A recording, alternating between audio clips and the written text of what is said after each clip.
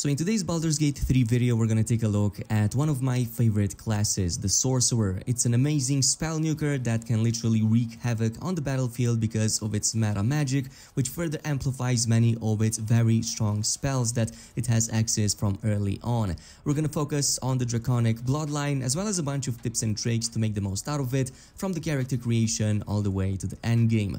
Now, in terms of how to create this character, we have quite a number of routes. Obviously, we can go with the Dragonborn, it's totally possible. I think it fits thematically very well. We get some extra resistances to the spells of your choice. There's also the Tiefling with Asmodeus sub-race, which again comes with fire resistance and some extra bonuses in there and stuff like the Fiery Rebuke. However, I want you to consider the Half-Elf, which in my opinion is probably the best. And there are a few reasons for that. One of them is because we have access to Dark Vision, which is an amazing one to have. We have Fey Ancestry, which kind of gives us an advantage against any type of charm effects. And finally, the most important is Civil Militia. Now, this is actually an underrated skill because it gives us proficiency not just with light armor, but with shields as well. We're not gonna use light armor too much since we have the Draconic Bloodline passive that gives us high AC. However, having the ability for free to equip shields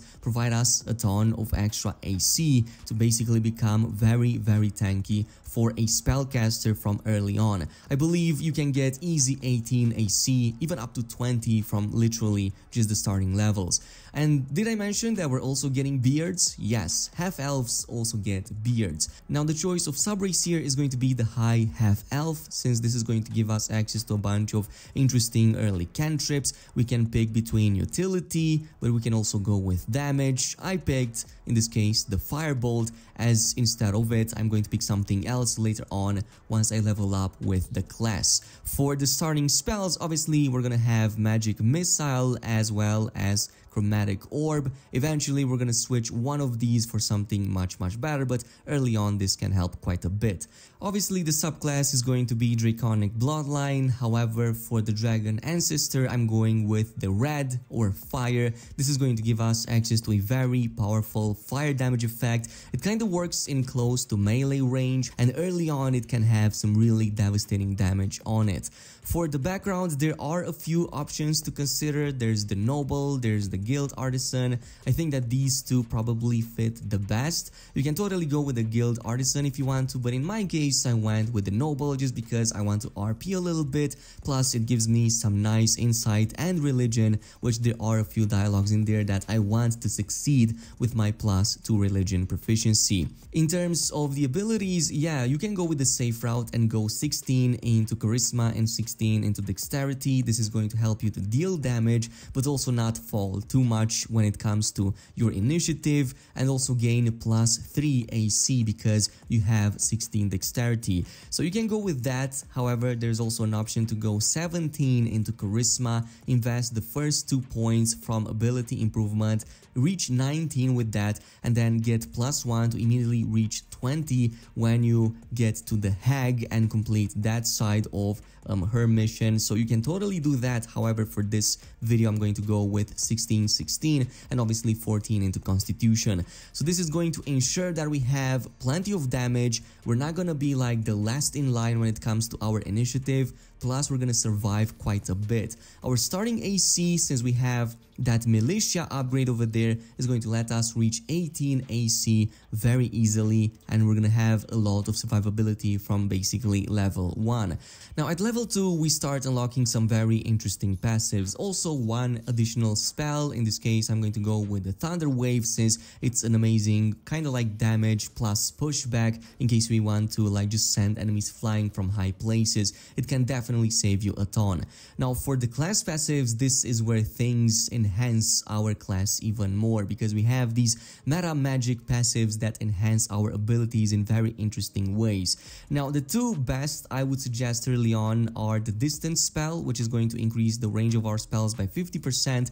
The second one I would recommend is the Twin spell, since this is going to let us cast a spell a second time. If it's a projectile of sorts, instead of targeting just one enemy, we can target 2 of them, so essentially doubling our damage and wreaking more havoc on the battlefield. This is literally one of the best to have in the entire game.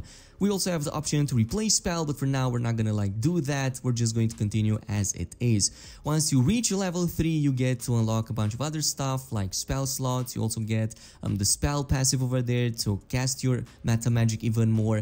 But we also gain access to a bunch of very interesting tier 2 spells like Cloud of Daggers, Scorching Ray, even something like the Misty Step. So it depends a bit on your playstyle. Do you want an escape? In that case, go with the Misty Step. If enemies attack you too often, it can definitely be a good choice. Otherwise, if you think your damage is a bit lacking, then Cloud of Daggers is very strong, or even Scorching Ray. This is something that we're gonna pick eventually anyway at about level 4 or 5, but it's a matter of choice. I would recommend either of these and you're gonna be just fine. For the class passive, we're gonna get another access to the meta magic, and in this case I recommend the Quickened spell. This is going to make our spells that cost an action to cost a bonus action instead. What that translates to in gameplay is that we can basically use both an action and a bonus action to cast the same spell 2 times. So essentially we have a ton of avenues to multicast just because of these. Now at level 4 is when we also get access to our feats, and like I said previously, our main ability is the most important because this is going to help us with the damage rolls, with ability checks and all that. So charisma should be immediately upgraded to 18 or maybe 19 if you started with 17 from the character creation, and have the extra point from the hag if you do that mission in the swamp area, but otherwise I'm going with 18 in this case. This is also when we're gonna want to pick mirror image. This helps a ton to increase our AC. This is going to make us even more tanky as a result, and early on this is going to completely change how you see your character and how squishy you feel. You're not gonna feel squishy at all if you run with this. At level 5 is when things become a lot more interesting because this is when we get access to Fireball as well as a bunch of other tier 3 spells. However, the strongest here is the Fireball, so we're gonna take that, and for the replace spell we can just replace Chromatic Orb, since in this case this is no longer useful. Fireball already replaces it for the purpose of this build, and you can go with something else. I suggest going with Haste because this lets you basically cast another action or gain another action within that turn. Say for example you already used all your resources, you can just pop a Haste and basically have another free action on top. You become faster, but do keep in mind that this comes with a downside. You're going to feel lethargic after this, so you might lose a bit on initiative and somebody else might come in front of you or maybe even attack you because of it.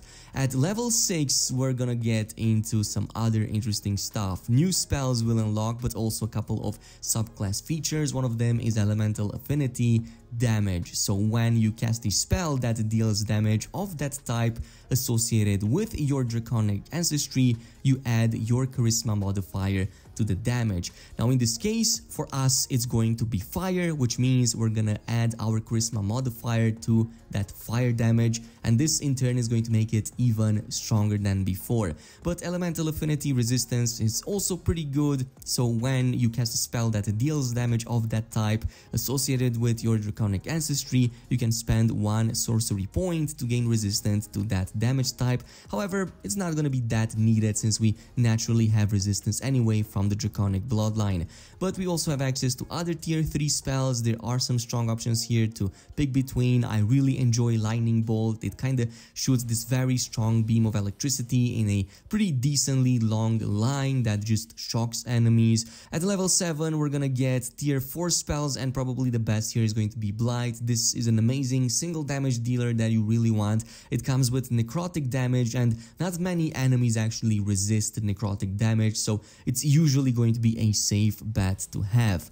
For replace spells, now it depends what you have left from before. You can take a Lightning Bolt if you don't want that and maybe want to use something else instead. Maybe Ice Storm could be an amazing replacer since the AoE on that is even better, and this provides bludgeoning damage. So again, not one of those most common resistances that exist in this game, plus this creates a slippery area so enemies might fall prone and provide you some other types of advantages. Once we reach level 8, slow is one of my favorite. You can target up to 6 enemies and provide some very strong debuffs. So your affected entity movement speed is halved, also its armor class and dexterity saving throw is reduced by 2, so it's easier to hit and you deal more damage.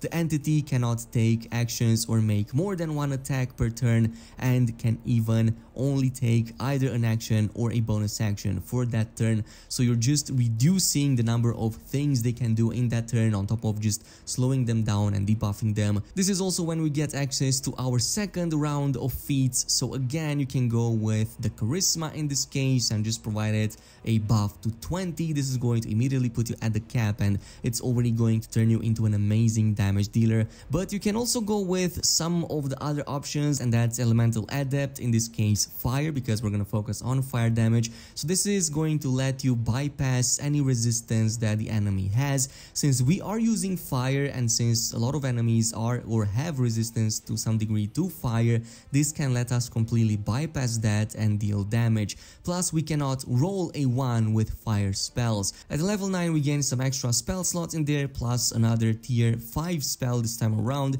So another number of very strong options. Telekinesis is something that I really enjoy actually, because you can literally lift up most enemies and throw them over the edge or throw them into some of their teammates and use them as props to deal damage to their own teammates. Otherwise you can go with wall of fire. This can let you create a very long fire area of effect that can deal damage to a lot of enemies. However, it is a concentration spell, so if somebody breaks concentration it's gonna be problematic. And yeah, it's again a matter of choice. I went with the fire since we want to stack fire damage effects. Now at level 10 we're gonna get another meta magic upgrade. I went with a subtle spell just in case somebody silences us. This is going to help me a bit to avoid being not able to use spell while silenced. And you also have the replacer. You can replace one of the spells from previously with something else, but around 11 is when we get to unlock Disintegrate. First of all, the damage roll on it is insane. Second of all, it's force damage, so not many enemies have resistance to it, so you're going to hit a ton of them without any issue. But overall, this is how I would play the class. This is something that I keep in the backside just in case something goes wrong, and I immediately pump up that meta magic and double cast my starting spell. This is going to let me destroy a number of enemies before they even have a chance to have their own turn, and maybe even provide some extra ways to CC maybe some of them, or provide some extra buffs to my party. Otherwise, you can go with the quicken spell from this point on, which is going to let you cast another spell a second time, which in this case is going to consume your bonus action slot. So that's going to be a double cast once more, and again even more damage. Maybe incorporate a slow in this case, just so that in the next turns you have an advantage against them and they don't move as much and don't cast as many abilities. If somebody even gets close to you, a quick Misty Step can easily get you out of trouble. Otherwise you can use Mirror Image and tank a lot of that, or just like do anything else you want to in your arsenal to take care of them before they even reach you. But otherwise, this class is one of the best, most fun to play with, and fits that mage fantasy probably the best, even compared to the wizard, which does technically have access to more spells, but none of them can be amplified in such a cool way. This is it with the video, so if you played with a sorcerer, let me know down below which races have you picked for it, or if your build is different than mine. In the meantime, I recommend checking out some of my other videos, including a big breakdown of some of the best feats, or this really awesome paladin build that I heavily encourage every new player to try out. Thanks so much for watching, and until next time.